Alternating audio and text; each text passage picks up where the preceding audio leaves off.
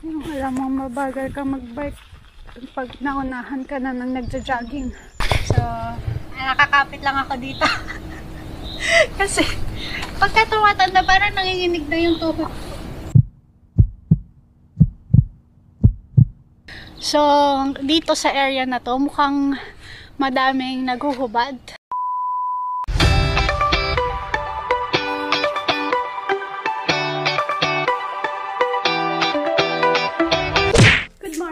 So, ang aga, naghahanap ng energy. And good morning! And today ay ako lalabas kasama yung aking kapatid dahil in-invite niya ako mag-bike. So, ayan. So, ngayon yung first day na magbabike ako after ng ilang months dahil nga winter. So, ngayon, medyo malamig pa rin naman. 7 degrees kasi morning. So, ngayon ay 7 AM. Naghanap ako ng pupuntahan namin. Hindi ko pa napupuntahan yung puntahan namin ngayon. So, sana okay naman yung daan. Tignan natin kung kamusta ba dun sa may Grunewald. Let's go! Aww.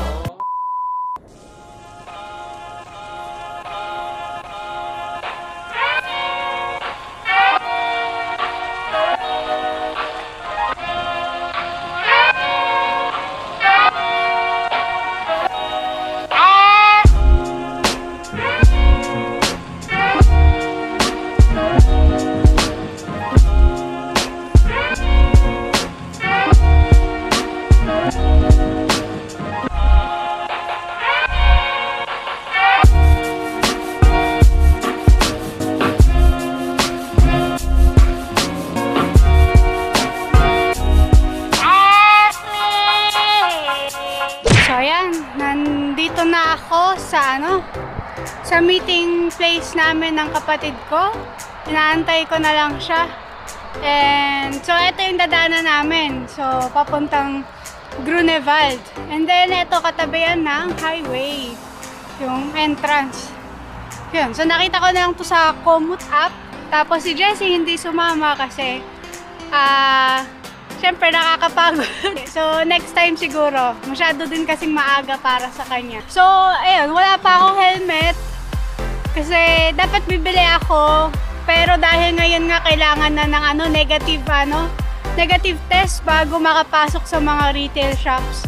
And, medyo naasilan kasi ako na magpa-test pa. Kaya,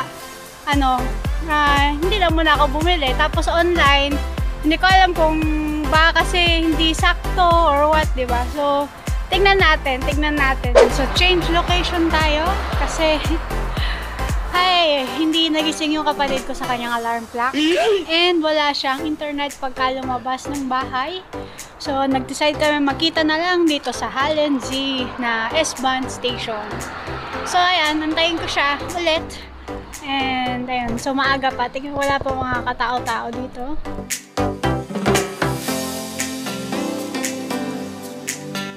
Hello!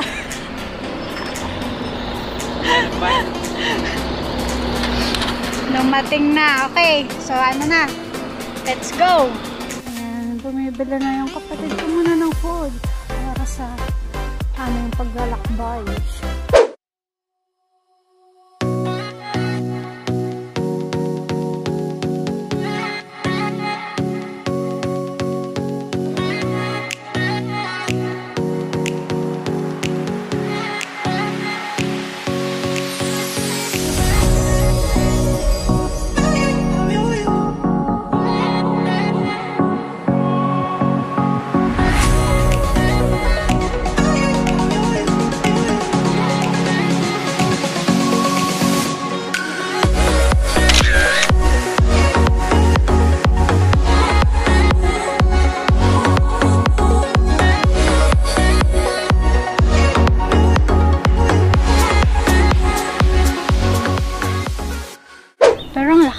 So, ayan. So, aming first stop, San June. So, para kaming nasa tourist destination.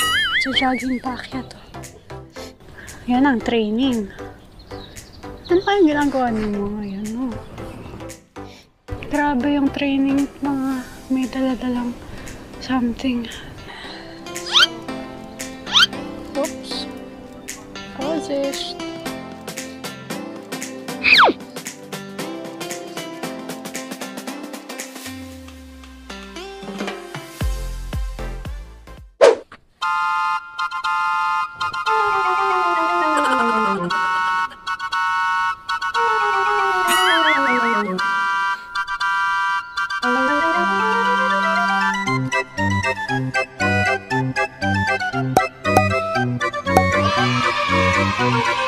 It was at this moment that he knew. He fucked up.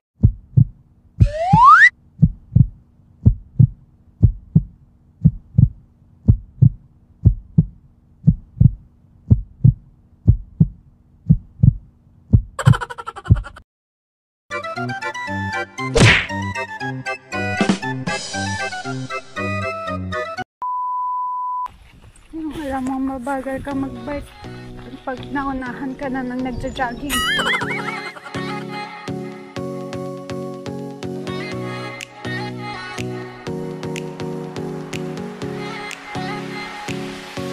There's my newfound friend. Ay! Ba't ka umalis? Why? Come back! So yan, ito naman aming third stop ay ang Teufelsee. Yan. So, dito sa area na to, mukhang madaming naghuhubad na naliligo. Dahil kanina may nadaanan kami na naghubad siya and nag-swim ng hubad. Eh, ang lamig-lamig. Tapos meron din dito. Oo nga, mukhang swimmingan to ng mga nakahubad. Doon sa likod ko, hindi ka makita nyo. Siguro hindi. Pero, ano. So, ayan. So, ito naman, may malaking puno. Nandun si Justin. May playground na siya. Yan, oh. Grabe. Hindi ko kaya yan. Taas. Ang taas, eh. Dito tayo. Ay, stop ko muna itong navigation ko. Yan, kasi ginagamit ko yung app. Okay. So, akyat tayo.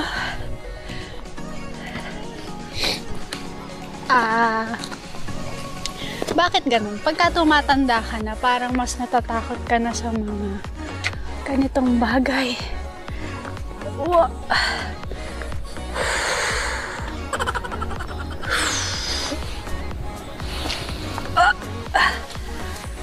Okay, mukhang hanggang dito na lang ako.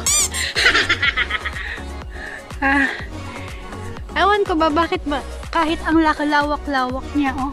Pero, nakakatakot. Ay. Uy, uy, uy! Dahan ka! Dahan ka! So, nakakapit lang ako dito. Kasi, pagka tumatanda, parang nanginginig na yung tuhod ko. Nung pagbata ka, medyo malakas loob mo. Ngayon, takot ako sa heights. Oh no!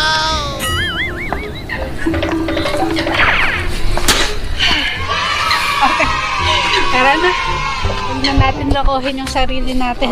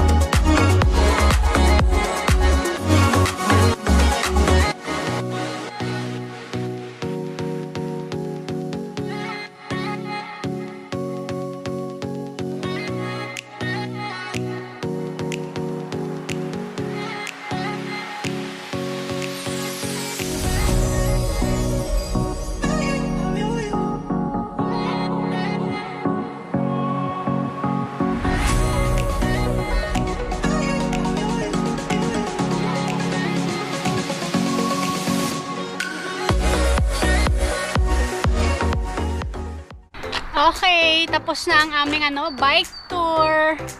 So nag-enjoy ka ba? Yeah. So first time din namin pareho dun sa Grunewald. At saka maganda pagka maaga nag-bike kasi ngayon nung pabalik na kami dami ng tao. Pagod ka? Yung iba nakakapagod pero yung ibang pababa okay no. Sana nag-enjoy din kayo dun sa mga nakita namin. Hindi ko alam kung nakuhanan ko lahat pero ayan. Until next time, Justine! Cheers!